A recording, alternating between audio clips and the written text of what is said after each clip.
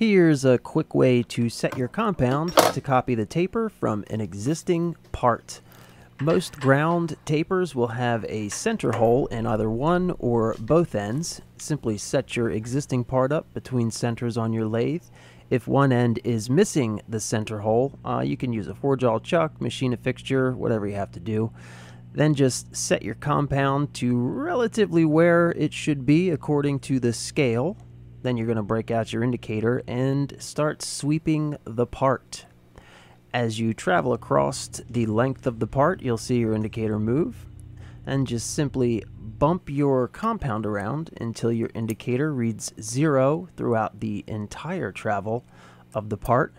And once you get that steady 0, you can be confident that you have copied your taper and you are ready to start turning. If you want to see this entire project, there is a link to the video in the description.